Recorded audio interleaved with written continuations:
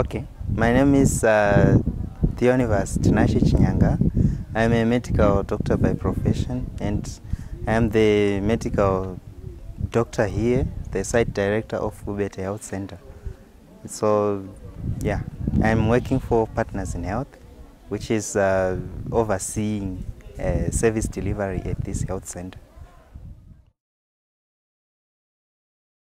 We are offering comprehensive primary health care, including HIV management and TB management at this clinic. So we see other minor ailments like sexually transmitted infection, respiratory tract infections, and we see everyone. There's no room for specialization in at a health center in Africa. So you see pediatrics, you see obstetrics and gynecology, you see general medicine, you see surgery. We are doing everything.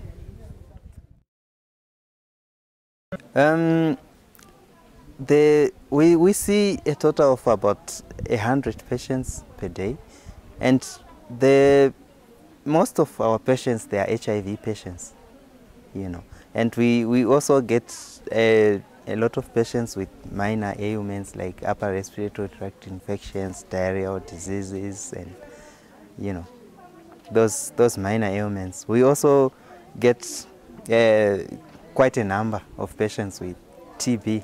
As of now, we have about 30 patients on TB treatment. We try and identify people who might have TB, what we call TB suspects.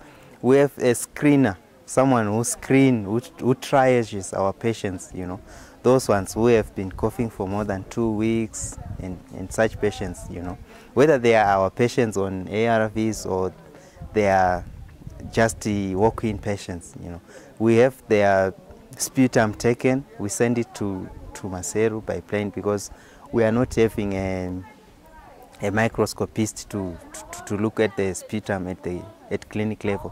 But we have the capacity to do a chest x-ray. We have a chest x-ray machine. So they come in, they are seen by a clinician, then the normal examination goes on, and if there are investigations that are to be done, mainly sputum, which is sent to Maseru, the chest x-ray, which we can look at and have in a couple of minutes, maybe 5 minutes, we'll be having the x-ray, which is available on site. So basically we make a diagnosis of TB based on chest x-ray and on sputum results. So when sputums go to Maseru, we have to wait for them for about a week when the patient comes in. That is if the x-ray is not suggestive of TB. But otherwise, if the x-ray is suggestive of TB, we don't wait for TB, for the smear to come from Maseru. We immediately put the patient on treatment, and each TB patient is linked to a community health worker who supervises treatment and makes sure the patient is adherent, is not having side effects, and gets health care when the need arises. We also give our patients a food package. If they get a food package for about 12 months, comprising cornmeal, cooking oil, and then a portion of beans, to just boost their immune nutritional status, So basically that's what we do in our TB program. And our TB treatment is for 6 months. It follows the national guidelines, which are basically WHO guidelines.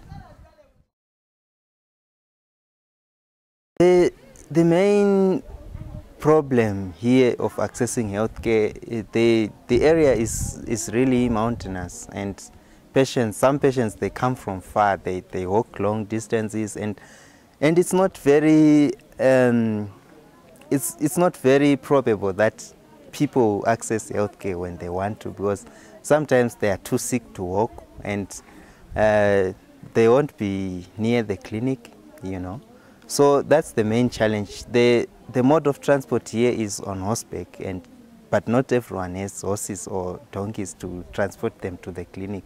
So that's the major challenge that the people face here. But however, if we have We have village health workers, community health workers in the villages. So if there is a really sick patient, we go out to them. We make a home visit and see them in the comfort of their home, you know. If they are too sick, we try and bring them to the clinic and observe them and do some further investigations at the clinic, like X-ray, which we are not able to carry to the patient, you know. So we have a car on site, a 4x4 vehicle.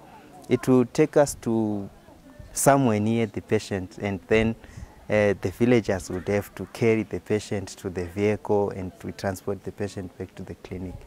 Yeah. So the basic challenge is the health center is far away from people. You know, there are other health centers in the location, but they are not offering the same services that we are offering. You know, they are manned by one nurse who goes off maybe for a week. So when she's not there or he's not there, the clinic is closed. So most of the patients they will have to come here, because whenever they come here, there are always clinicians at this site 24/7.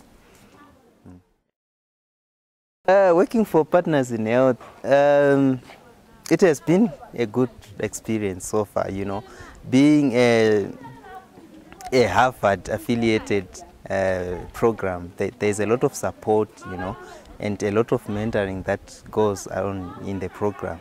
You know, we have internet on site, you know, and you can always have access to, you know, Harvard specialists. They can always guide you in what you do, you know, and that's the major issue that has motivated me to work here, you know, to have the experience. I basically have an interest in public health, you know, so this is public health. What we are doing is public health, you know, that's the thing, you know.